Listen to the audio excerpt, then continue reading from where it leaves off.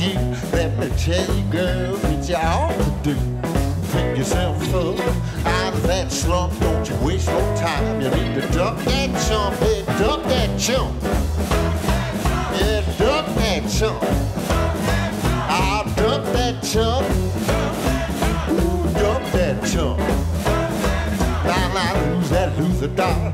Come on, go with me. Now, look, look, look, look. Whenever he gets ready, he goes outdoors. Don't come home just to change his clothes. Sitting at home by yourself is our witness, but it's a somebody else. I know you thought of yourself more than once. What you need to do, you need to dump that chump. Hey, dump that chump. Yeah, dump that chump. I'll dump that chump. Dump that chump. Now, lose that loser, honey. Come on, go with me.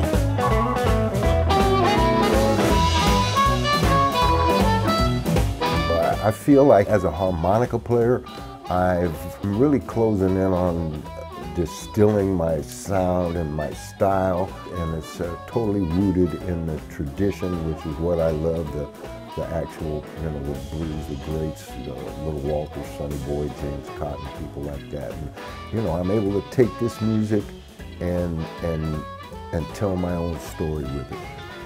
See, I was a fan of the band for a long time when they were Little Charlie and the Nightcats. I first saw them in Oslo in 1998 or 99. I was about 18 years old.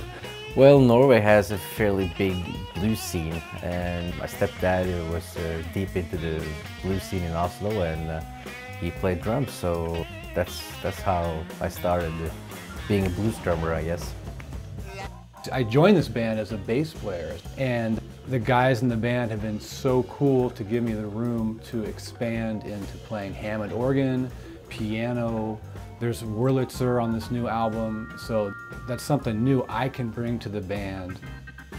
The band is a great mix of everyone being on the same page musically, as well as everyone having a lot of freedom to take it in whatever direction they want to add. Never changing the whole package, but adding a nice, you know, a new touch to it.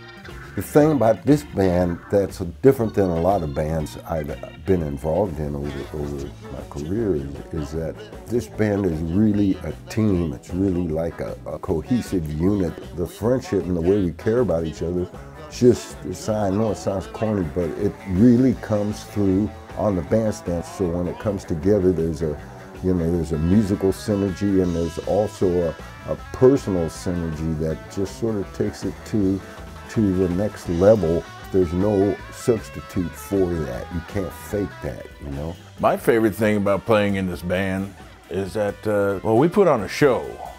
Besides just playing music, it's entertainment. You know, I love the music, I love Rick's songs, and I love our identity as a band. It just works real good as a show. Kid, I've known him since I was 14 years old, and he asked me if I wanted to join the band, and of course I want to join the band. It's a great band. I knew of the band for a long time, so yeah. Hell, every band I've been in since I came to America, I've been pretty much trying to get the drummer to play like Alex. You know, the thing about this record that's so cool is it's our first record with Alex on drums, and he's got a totally different drum sound than really anybody that we've ever had. They're great people to be around, and music-wise, it's just in my alley. It fits me well as a player. The one thing I got on this record is I did a little social commentary kind of song, which I normally stay away from, but this song, The Blues Ain't Going Nowhere, I think it's pretty much nails the way things are in the world today, man. Anyway, I feel great about this record. You know, it's hard to get broke and folks are still crying. I know the low down